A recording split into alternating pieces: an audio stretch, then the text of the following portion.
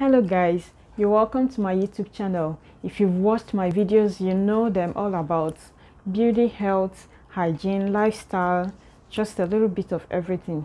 If you haven't subscribed yet, please go ahead and do so.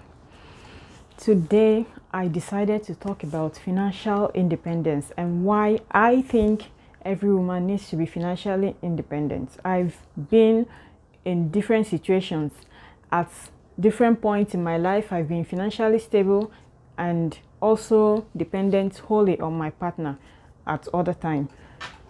So everything that I'm going to say is basically going to be from my experience and my point of view. I will explain all of that. So if you're interested to know what I think, please keep watching.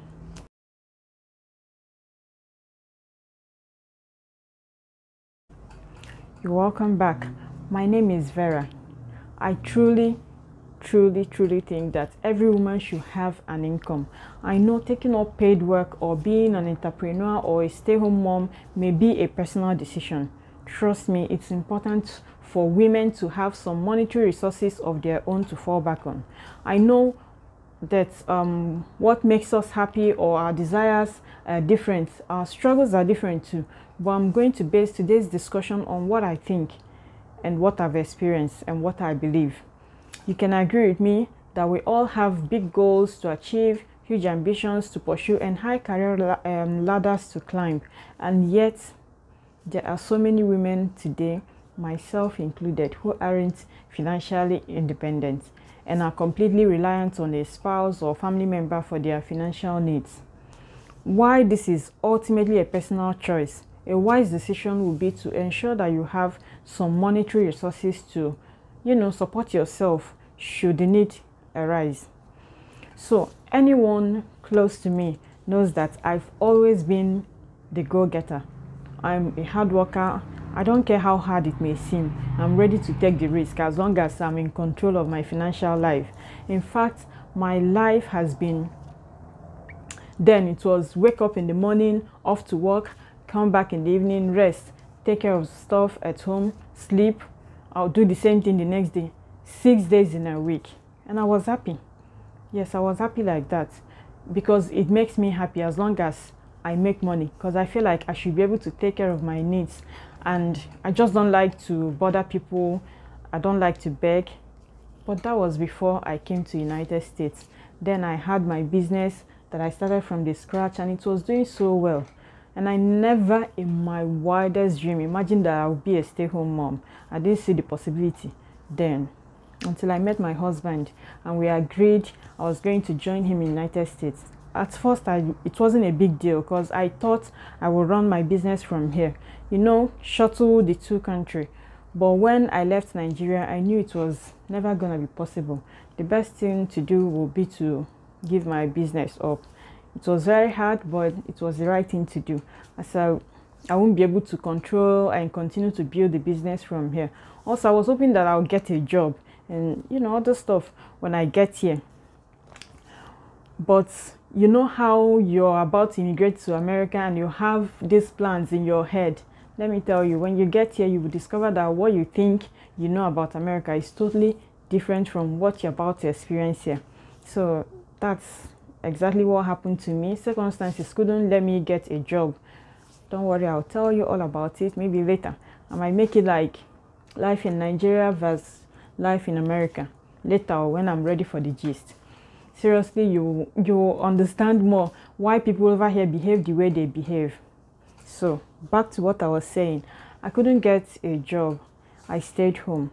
Let me tell you, it's not easy being a housewife or a stay-home mom. It's the hardest job ever. Seriously, I respect every stay-home mom.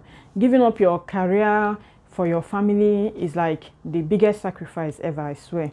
Sometimes I wake up in the morning, I wake up on Monday morning and it's like Friday. At some point I couldn't even tell the day and date. And it's just like you're out of this world. Seriously, it can be depressing. And I'm just saying this based on my personal experience. I don't know how I survived the last 2 years. I started having mood swings. Sometimes I'm moody, sad for no reason because no income. Don't get me wrong, I enjoy my time with my kids 100%. But you know, the other part of me was lacking. I just knew I had to find something that I can do at home that can keep me sane since I can't get a job yet. And that was when I decided to start my YouTube.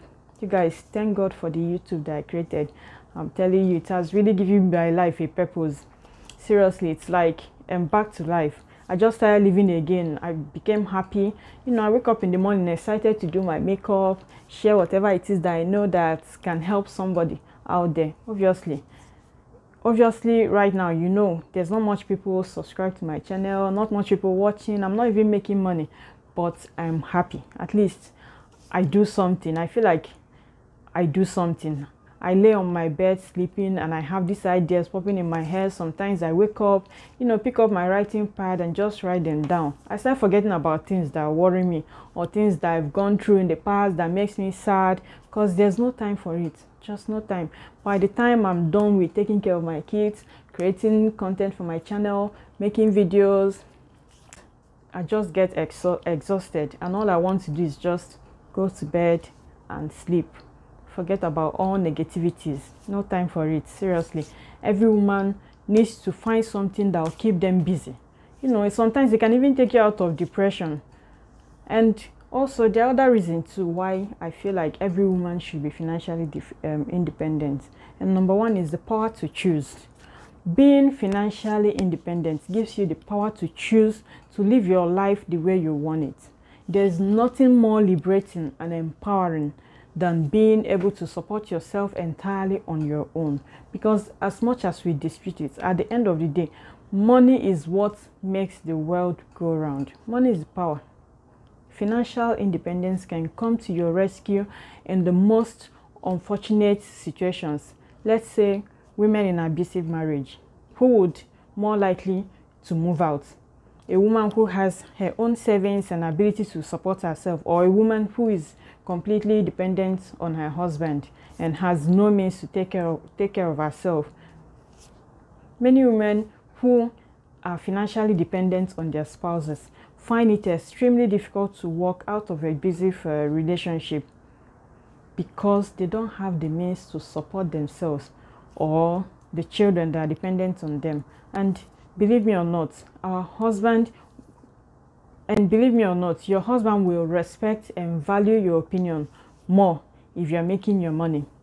So while financial independence would magically solve all your problems, it will definitely make things easier to deal with. Then the next thing will be self-worth. For sure, monetary worth is linked to self-worth and self-confidence. I'm a living proof, not in a bad way. Women who have the ability to support themselves and their family also have the ability to command respect and equality in both their professional and personal relationships.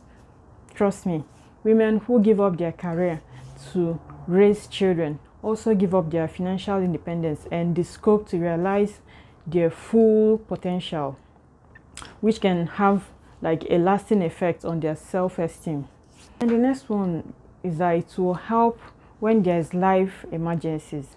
We don't know what the future holds for us, and it's important to be prepared. Misfortunes in life resulting from divorce, sudden death, unemployment, or illness of a spouse can be infinitely more difficult for women who, after years or even decades of dependency, is suddenly left to fend for herself. For this reason, at least, women must learn to fend for themselves. And another thing is that financial independence will give you happiness. This is like the most important. Believe me, you deserve to be happy. Each one of us is entitled to happiness, right? Unfortunately, in today's world, many of the things that makes us happy costs money. Maybe you want a new dress or a short vacation or a new hair, or maybe you want to even donate to a social cause that you deeply care about. Then you start asking your spouse or your parents every time that you want money for these things. What if they say no?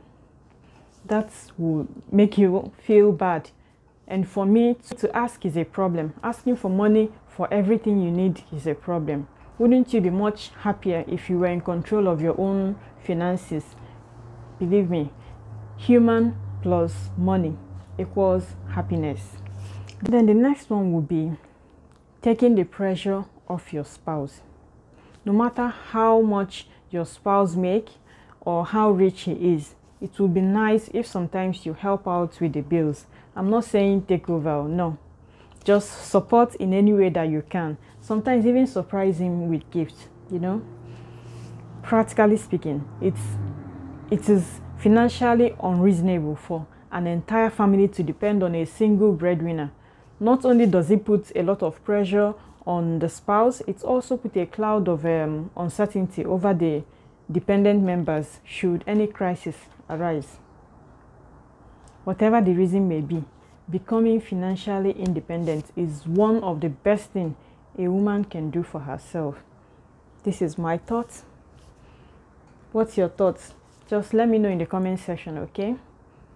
I truly love this topic. Yeah, we could do more of it. Maybe next video will be on how to have your career even as a mom. How you can succeed at both jobs, because being a stay-home mom is a job on its own. No? It's very hard, I'm telling you. It's not easy as people think. So yeah, that's it for today. I hope you enjoyed this video. I had a good time because I feel like this video might help someone who is feeling the way that I felt figure out what they need, you know, to be happy. Thank you all so much. I love you guys for watching. Please go ahead and check my other videos where I shared how to take care of your skin, your hair. The link is on my description box. Join the family. Subscribe, like, and share. Okay? Show more kindness wherever you are. I'll see you guys soon.